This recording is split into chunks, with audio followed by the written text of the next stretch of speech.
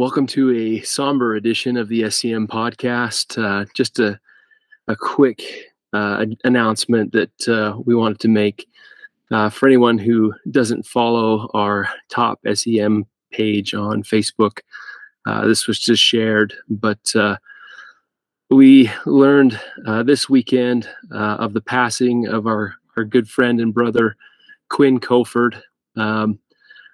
Unfortunately, he had some demons that he was trying to overcome, and unfortunately, he lost that battle. And so grateful that I had the opportunity to serve around Quin and to get to know his amazing personality in the mission. Overall, I know that he had an impact on many people between his companions and those that he's become very close friends with since the mission as well.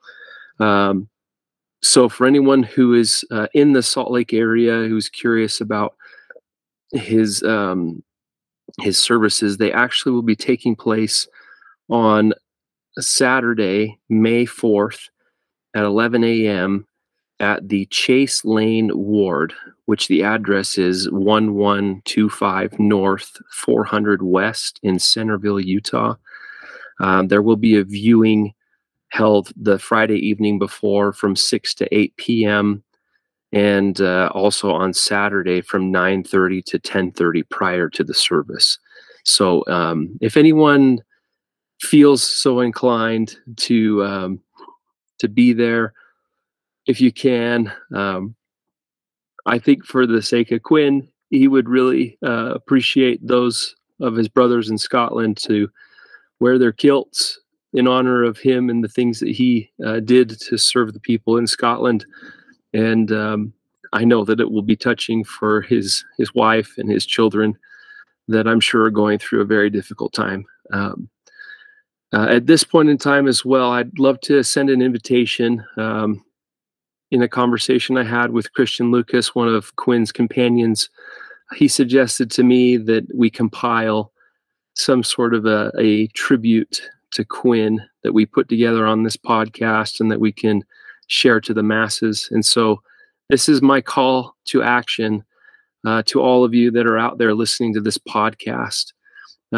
If you will take a moment of your time and recollect on any experiences that you had with Quin in the mission or otherwise, and record them, put them on just a voice recorder, a voice recording, use your phone, and then email them to us. The email address is sempodcast@51spylaw.com.